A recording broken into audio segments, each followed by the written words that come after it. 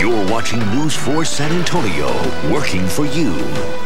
A tornado touches down in northern Indiana, and it is caught on home video. Look at that. That's a thin twister. It stayed down for only a few minutes and moved slowly, but you can see where the tornado cut through a farm field.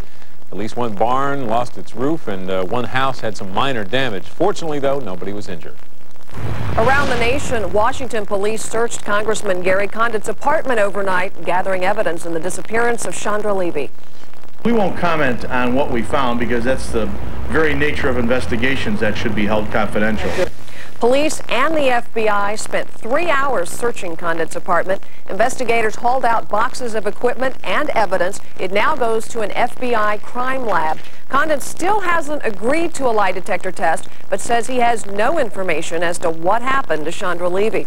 Former Senator Bob Dole is back in the hospital. He's suffering from an infection developed after surgery for an aneurysm.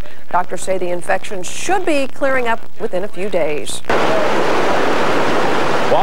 Water everywhere in Wichita, Kansas right now, but this isn't because of rain. All this flooding was caused by a water main break, and look at that. The rushing water big enough to create a hole so big it swallowed a car and flooded nearby apartments.